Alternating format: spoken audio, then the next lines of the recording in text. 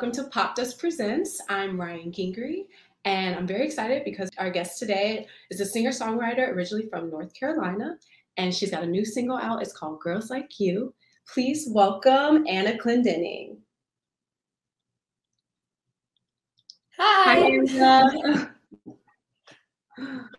How are you this morning? Nope, I asked first. I am good. It was a tough morning. I went to therapy, but it's like a good tough. So I'm having a great day, but kick my butt. How are you? That healing process that's so funny. I literally had therapy too. I'm not trying to be your twin, but like we're having twin energy right now. I had some therapy too. Worth emptying my pockets for, right? And my soul. Oh my gosh. Girl. And now you're in Nashville still? Are you still in Nashville or are you back in LA?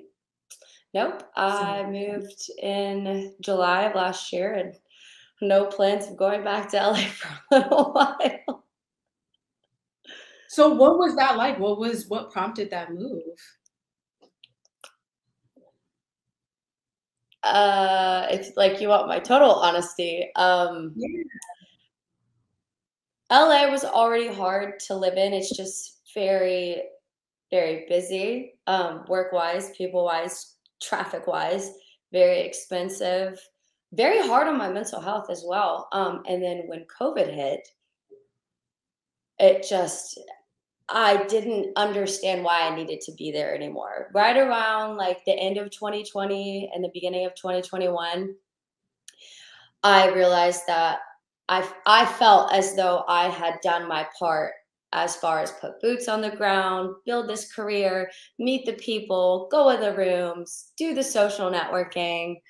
And it just kind of clicked one night. I was talking to one of my friends that lived here, and I was like, should I buy a house? And he was like, yeah, why not? And I looked in LA and not in my budget. And then I was like, how do you like Nashville? And he's like, I love it. And I was like, cool. And then I got on the phone that night with my team and was like, can I move to Nashville? They were like, let's get back to you the next day. And they did. And I was on Zillow immediately looking for houses. Manifested, girl. Oh, that's so cool. And I mean, Nashville's great and it's such a big music city. And so what's the connection there from moving and producing your new single, which is kind of like a harkening back to your old single, Boys Like You? I'm glad people are, well, I don't know why people wouldn't get that, but I'm glad there is a connection there. Honestly, could have moved anywhere I wanted to, but furthering a career, continuing, growing, being a part of the atmosphere in Nashville just seemed like the next best step down from LA. It's growing massively. I have a ton of friends that moved here from LA. And coincidentally enough, the producer that was producing my album moved here a month before I did. So it was just like everything was kind of aligning and it just made sense. I mean, and everyone was like, oh, you're buying a house? You're going to be stuck. And I was like, you guys obviously don't know how buying a house works. I can just rent it out. And honestly, I can go buy a van and live in the middle of Nebraska. Like I could do whatever I want. I'm not tied here, but trying to get out of LA, but make an adult move. Yeah. Nashville's popping off. Do you happen to be in East Nashville? I am south of East Nashville. So I frequent East Nashville a lot, but not there. Yeah, that seems like very your vibe. Really? I don't. Yeah, well, my sister lives in East Nashville. It feels like I happen to like it, but yeah. I love it. I don't know if I could live there. I'm like more in almost a suburban area, and it's nice. I'm like 4 miles from downtown, like 5 miles from east. It's great. Oh, that sounds so lovely. And so with the single, because I'm like, I want to pick your brain about like, obviously you met someone and had a great experience enough to like write a song about it. I'm trying to meet that person. Was it in Nashville? Was it in LA? We want to know, girl. Give us the details. So this is actually, to kind of preface this single, each song is actually about an ex in my EP. And so this is about, obviously about a girl. So, man, there's like so much to the story. I'm trying to like streamline it. I also am not allowed to drink caffeine anymore. So this is day one of no caffeine. So I am hanging on. Oh my gosh. Yeah. So in 2020, I had gotten out of a relationship and it was really bad. There's a song about him on the EP that I actually already put out called Sweatshirt. But I really kind of took that as an opportunity. I had hit a rock bottom and I took that opportunity took that as an opportunity to kind of just like find myself again, find a better version of myself that's happy. And honestly, I had kind of dealt with some like internalized homophobia. Like I had this idea in my head, like, don't kiss a girl, you might like it. But like, what? Okay. And if I did like it, who cares? It's weird because I grew up in a very liberal town.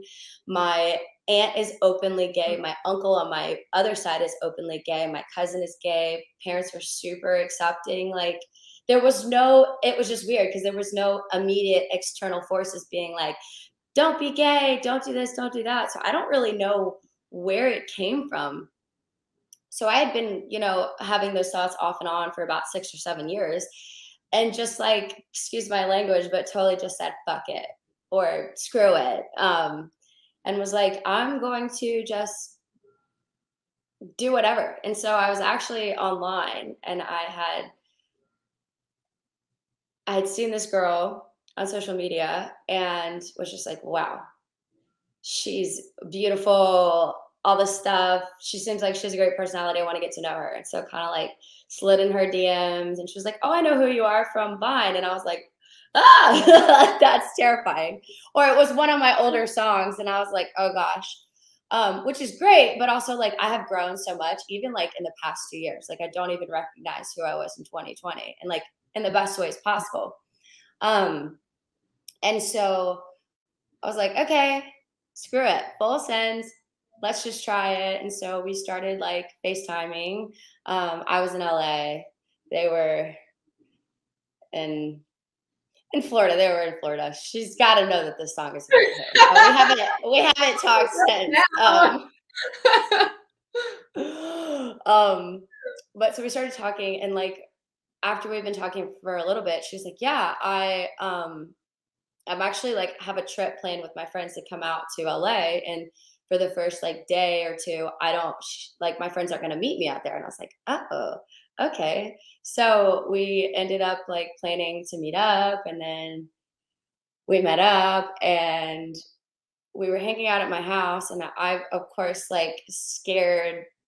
I'm not going to make a move. I'm not going to make a move. You're going to have to make a move. I'm like, thought I was going to be very like submissive and shy. And we were sitting outside on my hammock and it, like the 2 stars that you can see in LA were out. And it was like super cute. And then I like looked at her and was like, oh my God, just kiss me. And she did. And I was like, okay, screw it. And I like grabbed her face and I kissed her. And it was just this like great, I don't know. It was great. It was super cute. And I was like, this like whole wall came down of like everything that I had just been tossing around in my head. I was like, cool. So I do like it and there's nothing wrong with it and it's not scary. And I mean, I was still nervous. I was like, I've never even made the first move with a guy. Like, I don't know where this came from. I was like, all right, cool.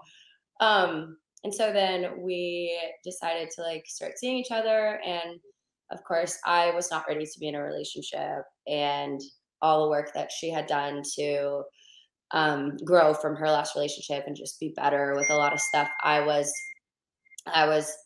not doing a service to myself or her. And there was a lot of stuff that I needed to work on. So unfortunately that didn't work out. But yeah, so most of the song is about her, but also, I mean, there have been numerous girls since, whenever that I've been like, oh, wow, like I'm attracted to you. Like there was a girl at my gym when I first moved to LA. And I remember we were riding in the car back from West Hollywood and she like put her hand on my lap. And I was like, oh my God, just driving between the lines. Like don't crash, stop at the red lights. And in a sense, it's about you know, that one girl, but also like all encompasses all of the women that have kind of just like pushed me and helped me to just like explore my sexuality, be very open and be honest with myself, and yeah, just be myself. I love even watching you talk about that. Like, you're so excited, but there's still a little like, I'm new to this. And it seems like the floodgates have opened and like, this is your time to shine. I'm loving this for you. And it's June. Yes.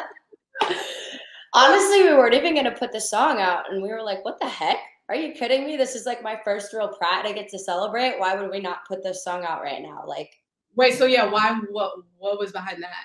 If you can talk about that. Honestly, we just like hadn't even thought about it. Like, I was like, okay, these are the 2 songs I want to come first as like standout songs. And then it's like, someone brought it up. Like, we just hadn't thought about it. Someone was like, yo, you thought about putting Girls Like You out during Pride Month? And I was like, oh my God. Like, yeah. Stupid. Yeah. So it's great. Cause 2020, it was like, that had come after Pride, and then 2021 I was moving, and so I'm like super excited this year. I'm going to Nashville Pride and just getting to just embrace this whole like community that I finally get to be a part of, and just honestly just be myself, which is great. Like, screw it. Yeah. And I just want to go back to what you were saying about there is this group of people who grow up liberal, like in a liberal house and have like accepting parents, but then like also still grow up in the 90s. And so there's this like kind of tension between like, oh, my values, and then like how I'm living my life. And just from my perspective, I feel like this song is like speaking to everybody, and it's like, you know, like you can take a step back and like be your open full self, and without being too saccharine. You know what I mean? Mm-hmm. I was trying to convey internalization of, you know, like my, I don't know, I guess being hesitant about it, without being like negative, I guess, like having this negative part of this song. Cause it's not, I mean, I love songs like this, but it's not just a song that's like, oh, I kissed a girl and I liked it. Like, or yeah, and while it doesn't get super deep into that side, to me, and that's the thing about songs, you can kind of take them however you want. Because Boys Like You is a happy song, and the amount of people that have been like, I cry to this song, like I've been cheated on listening to this song. So I've realized since then, like, to write my story and have my own interpretation, but like just kind of hand it off to people. And so with Girls Like You, for me, it's a lot about dealing with that, but kind of more so the like, okay, I'm ready. Like, there's a space in my bed and a spot in my head for something new. Like, because Girls Like You got me questioning everything I thought I knew. Like, you know, it's just, okay, I am this way. But there's also, that's the cool thing too, that actually living in LA really helped me with, is you're never too old to explore yourself. You're never too old to find new hobbies. You're never too old to explore your sexuality. You're never too old. Like, there's no like, oh, I knew since I was little, or, oh, like I came out when I was 18. Like, I think that's super beautiful, especially now we've come into this, like, less of a stigma, more of like an accepting climate where people who haven't even thought about it or have like suppressed it for so long get to just be like, oh, okay, I'm 53 and I'm gonna go hang out with a guy. I'm gonna go hang out with a girl. Like, it doesn't really matter. And that's something that I've really actually kind of been struggling with, because in my head, sexuality was very black and white. You're gay, you're straight, like you're bisexual, but like, it's, for me, it's a whole spectrum. Like, putting this song out. So I actually just got out of a relationship with a girl, but before that I was dating a guy. And so for me, it's very hard because I didn't know when the song was going to come out, and I was dating a guy, and I was like, I feel like a fraud. Like, I don't want to put a song out called Girls Like You and then be dating a guy. And I have to remember, it's not cut and dry, you know? Like, that's why I personally, not to get too far into a rabbit hole, but that's why I don't like labels. People are like, oh, are you lesbian now? Oh, are you bisexual? I'm like, dude, I don't care. Like, my criteria is I'm attracted to you and be nice to me. That's it. Like, the bar is super low over here. It's simple. And like, I guess you could boil it down to being pansexual, but yeah, I actually haven't really talked about that because I was kind of like, not ashamed, but like, how do you bring that up? That like, oh, I felt like I needed to be with a girl to put the song out, or like, I've been dealing with that a lot actually. But getting better at it. I mean, it's all a learning experience. It's new for me, but you know, definitely understanding that sexuality is this spectrum and you don't have to fit into a box. That's something that I've really come to understand recently with the song. Yeah, and of course it makes sense that, you know, that's still hard to embrace. Like, we live in a more accepting society, but there's still the underlying vibe that it's not okay. It's more like, if it seems like where we are in society now is like, okay, you can be gay and we're not going to stone you, but it's still not good. Like, you'll see it in, I see it a lot in like media and like shows with teenagers coming out, and the mother will always say, we'll love you no matter what. And that line, no matter what, is implying that it's not okay, but we'll like you anyway. And so I like, thought about that. Yeah, like, it's still there. It's just not, people aren't saying, oh, that's gay, like we did in the 90s to mean something bad. But it's still there. Like, we've got our pride flag now, but you know, and then again, like, this is my interpretation of your song, but it feels like a song for people who, are not sure, weren't certain from when they were born that they were gay or straight, have had an exploratory journey where they're still kind of figuring stuff out. And I love the way you put it as like, it's simple, but I think it's important, where it's, you know, you don't know, you don't have a label. It's just an experience that you're experiencing. So, and what's interesting, I've never felt any kind of like, I've always felt accepted by like the LGBTQ plus community, but I was had this like internal like fear of, okay, well, I mean, exactly what I just said. Like, I'm dating a guy and I'm putting a song out called Girls Like You. People are going to call me a fraud. I don't want people like to have these preconceived notions about me, or like, oh, she's not bisexual. She's not pansexual. She just like had a thing with a girl and that was it. Like this, like, I just wanted to share an experience, and I am, and I have been nervous to put this out because I don't want to have my feelings and my experience be invalidated and discredited. Yeah. Because like, to me, it was and is a very real thing. And again, like the whole label thing, like I had somebody be like, oh, are you lesbian now? And I was like, what?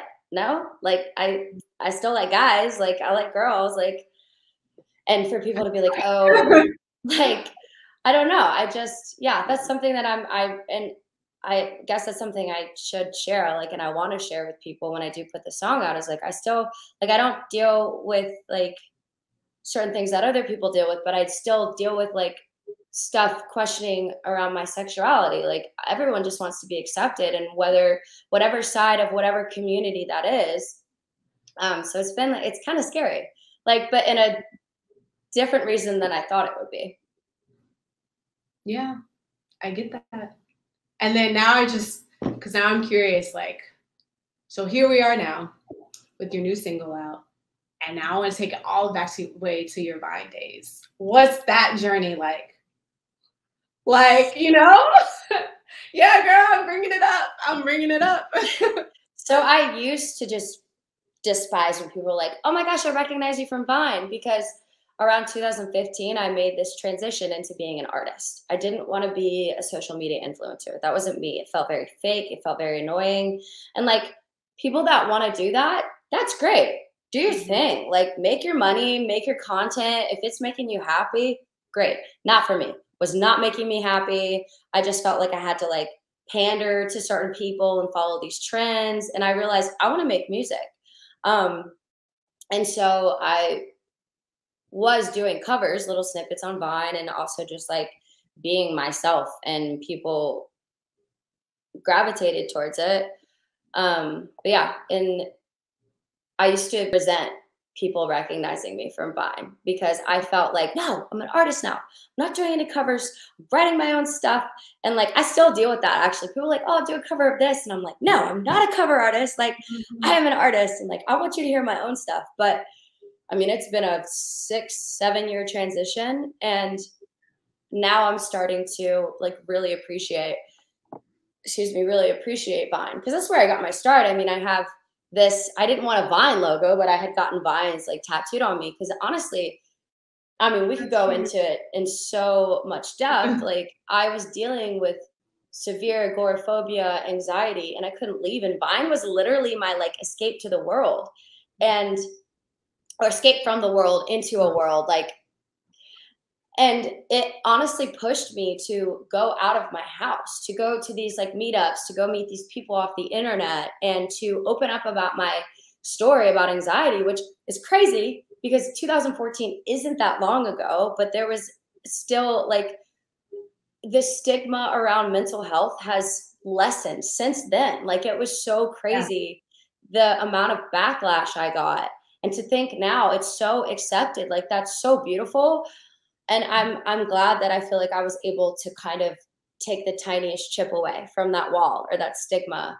And I really am so grateful for it because it opened up all these opportunities and saved my life. I mean, I was in a very dark place, and to have, you know, kind of my life going down this path and then have simultaneously something really good happening, it like made it kind of meet in the middle. Yeah. And it opened up, you know, other social media platforms growing. It opened up, you know, being on a talent show and all these things. And I'm super grateful for it. And honestly, that's like the tough thing is sometimes it just comes with time, like accepting things.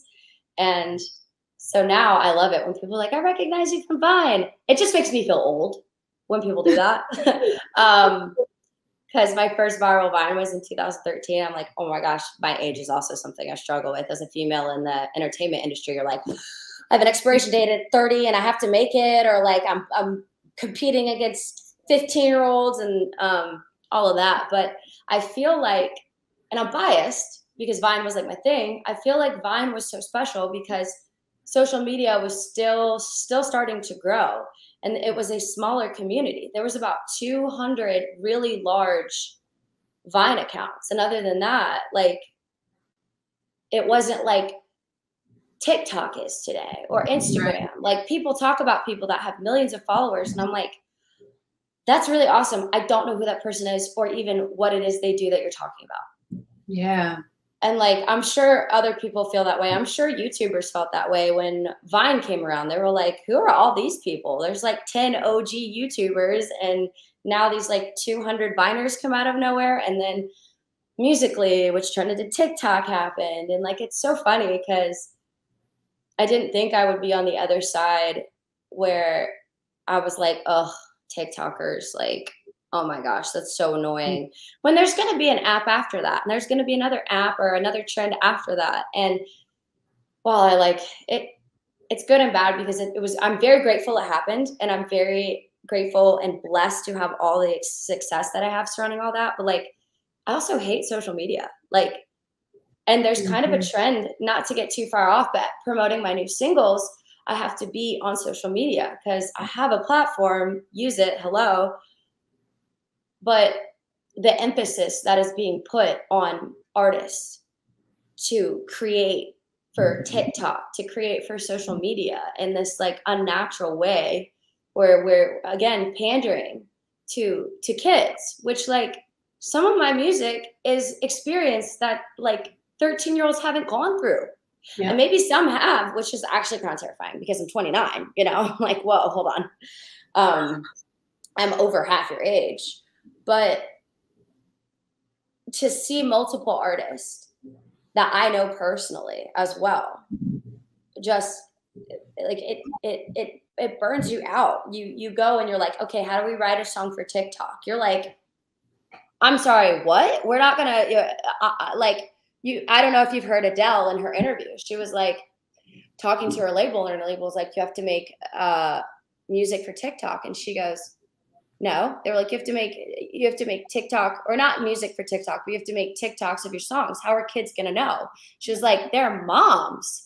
Like, they grew up listening to me. Like, that's who I make music for. Like, and also Adele is a legend. Like, if you don't like, she's like Pink, or, you know, someone who is always going to sell out arenas, but doesn't need to broadcast herself. And it's just sad to see, like, and again, putting out new music, it's even more so in my face because I took a while away from it, and you got to play the game and you got to do it. Cause like, again, with COVID, it's not like you could just tour and people would, you know, figure out who you are. It's right. But I mean, at the end of the day, I'm still writing music I want to write and telling my experiences. And I'm very, very lucky for that. Yeah. And lucky that you have an artistry, right?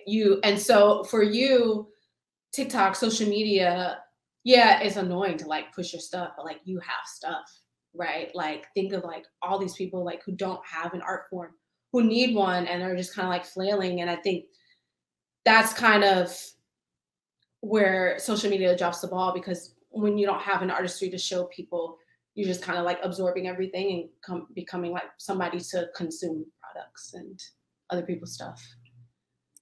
And to speak on that, it makes me sad when people have just gained a following just because I don't even know, like they're good looking or just something totally different. And then they decide, oh, I want to do music. I've always wanted to, or maybe they felt like they had to. That is a whole different world you're about to be critiqued on. Yeah. Oof. And that is rough because you got people where it's like they are born and bred, raised like playing guitar since they could move their fingers. And they have someone who they feel has come in and like, they're like, what are you doing? Like, and I mean, honestly, if we're being really candid, I've been that person where I'm like, you literally got popular because you're attractive. And now, I mean, it's a jealousy thing as well for me. Like you got popular because you have a bunch of followers. Now you're singing and you're getting all these cool features by people that I have been, like, I wouldn't even dream of getting to work with. And yeah, that's, again, my own personal problem, but it's just like, I can't imagine what those people go through being picked apart, because I've been there to an extent, but even more so now. We have a whole new generation coming up on social media, and there's so many more users now. Like the things people have said to me, I can only imagine on an even larger scale is right. Tough. Yeah, but it's been, man, what a crazy journey for you. I was like, I gotta ask her about Vine because that's so wild. Like 2013 and 2022, like you just, I mean, we're all different people, but like we get to see you evolve through your music, which is very cool, you know. And I'm excited about your new single. I'm excited to see your growth. I'm excited that you're wearing that shirt. I need to get a shirt with my name on it. I don't think my therapist knows that, or like, I don't think she knows fully like what I do. Cause when I walked in, she's like, okay, I see you with your name on your shirt. And I was like, hold up. First of all, this was like a merch sample they gave to me to see if I even liked it. But also, why would you promote something that you don't love? It's this used to be red, by the way. Like that's how much I've worn it. Like, oh my gosh. I'm going to, well, the letters, not the whole shirt. I was like, what? No. You're like, I don't even know how you got black and white on that, but no. But the lettering was red. Yeah, don't promote something that you don't fully support. And I mean, I wear this every day, and I forget that my name is on it, and I'm like, yep, oops. I love it. Like the shirt. For it. We're here for you. We're here for your new single. I want everybody to stream it. It's so good. And yeah, just thanks for like being yourself, being open and honest. It's hard. It's hard to put yourself out there. And like, I really commend you. And I'm glad you're like Nashville. It's a wonderful city. I mean, that really means a lot to hear because this is a totally new thing that I'm being open about. Because like anxiety, depression, mental health, all that stuff, I'll say whatever you want. But this is like, I've never talked about this before. So, because it's deep. Cool. It's deeply it's in your gut. Yeah. It's down there. It's down there, girl. Oh, well, you're wonderful. It's so great talking to you. So easy. I love your music. And yeah, thank you so much for coming on and joining us. This is great. Any opportunity to just ramble is good with me. It's like having a friend that I don't have. Thank you so much, Anna. Thank you. Yeah. And I hope you have an awesome day. Yeah. You too. Thanks, girl. All right, everybody. That was Anna Clendening. Her new single, Girls Like You, is out now. And thank you, everybody, for watching. And you can go to popdust.com if you want to see more interviews about music and general pop culture. And if you want to follow me, I'm at That's a Boy's Name on Instagram. And have a great day, everyone.